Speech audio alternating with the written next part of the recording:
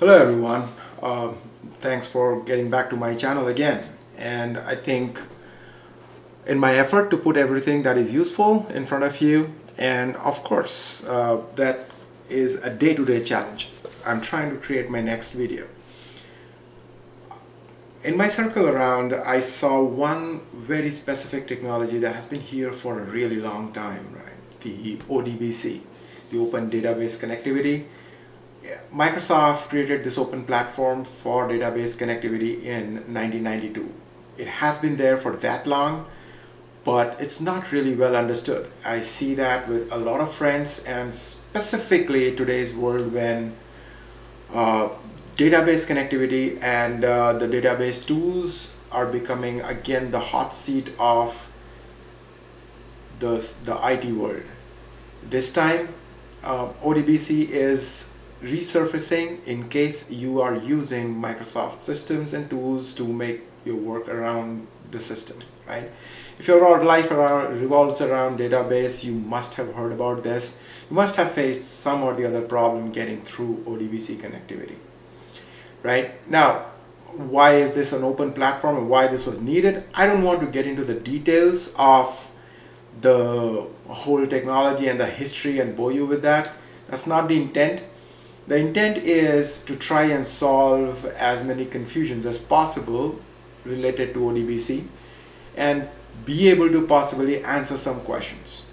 So there are many topics that I would like to cover through this whole setup, but then again, I don't want to make a single long video that you're not able to watch. So what I'm going to do is try to create short steps, short videos that will focus on individual problems that we have or individual technologies about ODBC and refer to those, right? Or try to focus on those on every video that I publish on this playlist, right? In this video, I just wanted to cover the very initial steps on how do you want to, what is ODBC, of course, that I said, and a very initial step on how you would actually want to connect to ODBC and why you would want to connect to ODBC first thing, right? Now, ODBC is basically came in as, you know, an open platform where it provides a middleware per se, right? So you have the connectivity consumers, so you have the front end tools like Power BI, Tableau, etc., right? And then you have the data sources, the databases that you want to work with.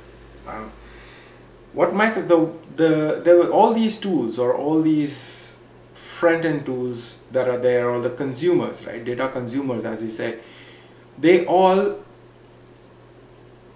try or they have different ways to connect to a database. So there were two things: either you know how to connect through database through all of these various systems or the different ways they want to do, or you create a single middleware, right? So basically the consumers, they don't really know what is happening in between and how the connection is actually going through. So you program your consumer software in a certain way, right? And that becomes agnostic to the way how it is actually connecting to the database. So provides you a much better connectivity solution, or much better connectivity with the platforms that you actually want to work with, right? So the developer of the consumers does not really need to know the exact things what is happening, right? They just need to have the DSN or the data source name, right? Now, a few things that you need to know when you are doing an ODBC connection or creating an ODBC connection. I'll go through them while I'm giving this demo, right? A very short demo. So if you are wanting to create an ODBC connection, you go to your start menu, and either you can look up or you can just search for ODBC. Right now, you have to be really careful, right? And I'll give more details about the drivers and how the drivers actually work in subsequent videos. For this video, let me just tell you that ODBC is dependent upon the connecting driver, right? Or something that a lot of such data sources like to call as connectors, right? On how ODBC actually connects to their database, how it communicates to database. Now, if you have a 32-bit driver, you would have to open the ODBC 32-bit data source UI. If you have installed a 64-bit driver, you have to select the 64-bit. I can show both just for the sake of understanding. Now, this is my 32-bit driver, and I'll try to open the 64-bit driver. Now, if you see this, both the dialog boxes here, right? I go to the drivers tab here, and you will see the difference. There are a number of drivers here, a number of drivers here. There is an overlap where you see the SQL server. Now, there are different versions or not, but the thing is, they are different drivers for different the 34-bit and the 64-bit drivers, right, that are installed. But primarily, the system came when I installed Windows 11 on the system. It came with these, the 32-bit drivers primarily, right? I had to install the 64-bit MySQL connector, which provided me the driver for MySQL ODBC. And this is what I'll be using for this quick demo here, right? Now, what are drivers? I think that's a very wide scope, and that is going to need a lot bigger forum or a video to talk about. So I'll keep that for a different video. For now, we'll just try to see how it works so we have a path to look forward to. Okay. So if you have to connect, the first thing you have to do is you have to create a data source name. It's just a fancy word to say that you have a data source, right? You need to connect to something which is called the data source, right? It's either Oracle or MySQL or whatever database. And you're going to provide a name, an identifier, a variable, right, to that, so that you configure everything here, and your connector or your consumer basically just uses that data source name, right, and be agnostic to the connection altogether. It's very easy. It's very simple. So all I need to do is I need to do an add, right, and then I need to select the driver, right. Once I select the driver, it is going to ask me for the names, the details, right? Now, I'll go through the details very quickly. Data source name is something that you like to call it. It can be anything, right? So let me just put it, I'm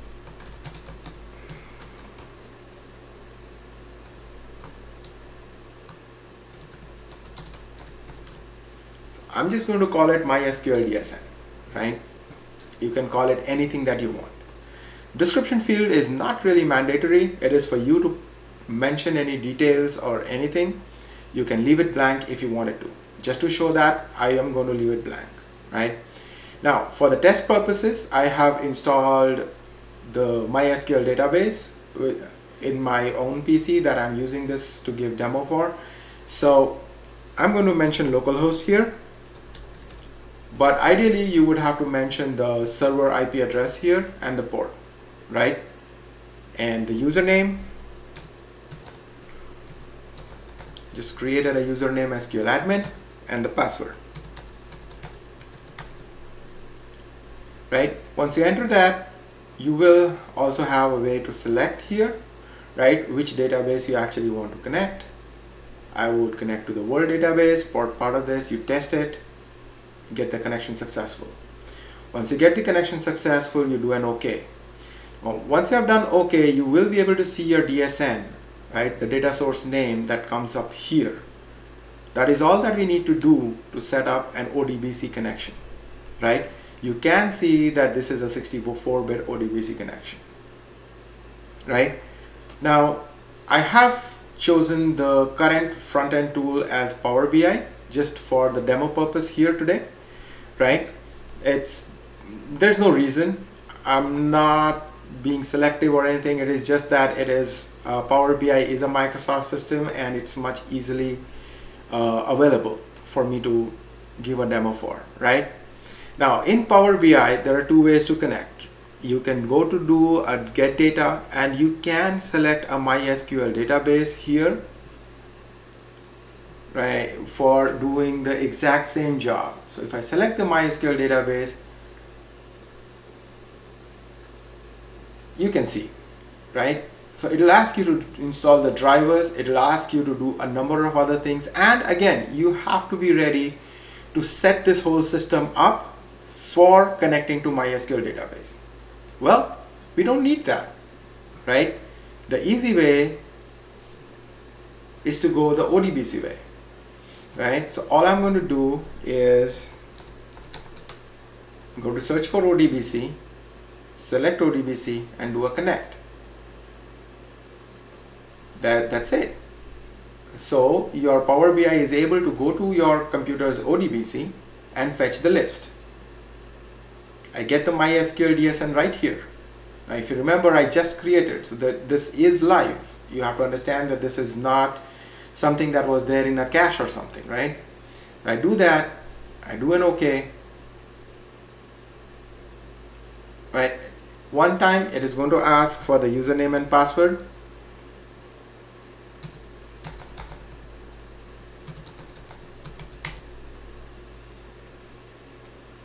Connect.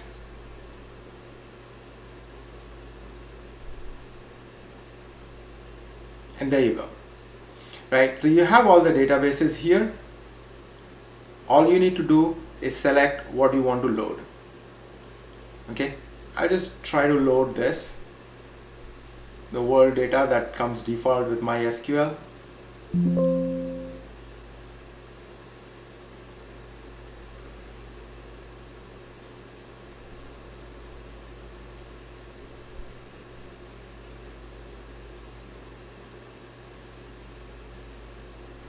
And there you go.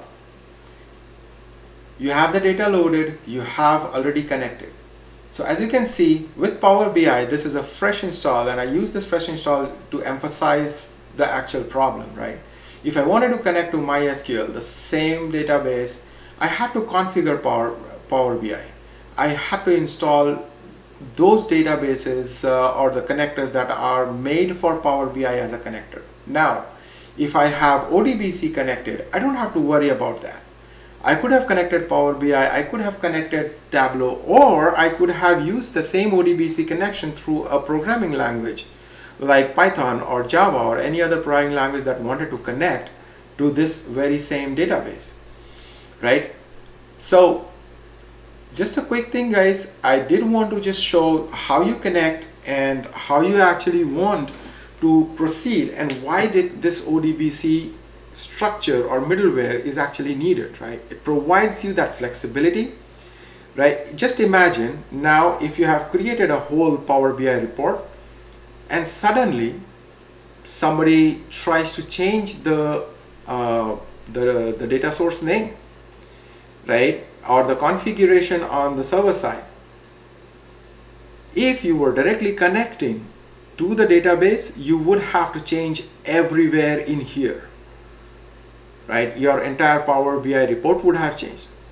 In subsequent videos, I will show you how that impacts and what is the amount of changes that are actually needed when you are doing that kind of a change, and why that would emphasize how ODBC actually helps, right? But in a very short brief, the thing is, all you need to tell now, once you have created based on ODBC your report, all you have to tell your server manager or the person responsible for configuring your server that if they have that DSN on the server, that's perfect. Your report is going to work fine, right? Thank you guys. Thank you for listening to me, and please do tell me if you have any specific questions that you want me to answer. If there is, I will try to create a video that will answer your questions. If they are short, I'll try to answer them in my comments to you, right? And I'll look forward to your comments and post another video with further details on this playlist about ODBC. Thank you.